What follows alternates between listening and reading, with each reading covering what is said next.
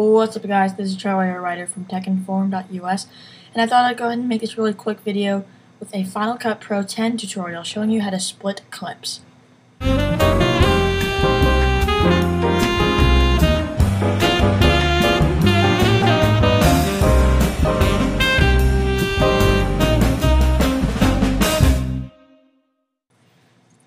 Now Final Cut Pro 10 holds a lot of new features from Final Cut Pro 7. The layout is completely different. Everything is much newer about it.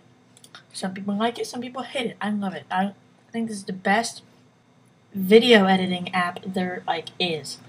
So with the new app, there are new features. So right here, this project right here, this is a video of me playing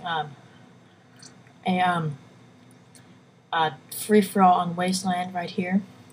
Poning 24 and 2. Anyway, so let's say I want to split this clip right here.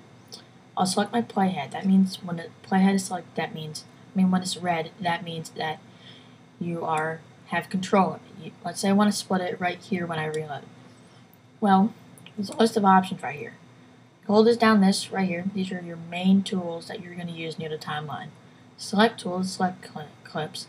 Trim tool, position tool to position them. Range selection, all I have to do is you can set a range between the clips. Blade, that's where you cut clips, zoom and hand. Now we're just going to hit blade.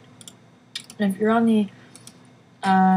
the select tool, I've learned the keyboard shortcuts. I'm going to go ahead and hit B. That'll automatically select your blade tool. As you can see, the playhead is turned gray. That means you're not in control of it, and you now have a red little line for indicating that when you're going to cut it. So let's say I want to cut it at the playhead, it'll snap to it. So I can go through, let's say right here when I reload right here. I'll just go ahead and hit select it. Split it into 2 clips. If I want to undo that, Command Z will obviously undo that. Now that's just one useful feature for Final Cut Pro 10. I hope you enjoyed the video. I hope you learned something new. Expect many of these in the future, and I will talk to you guys next video. Catch you later. Thanks for watching.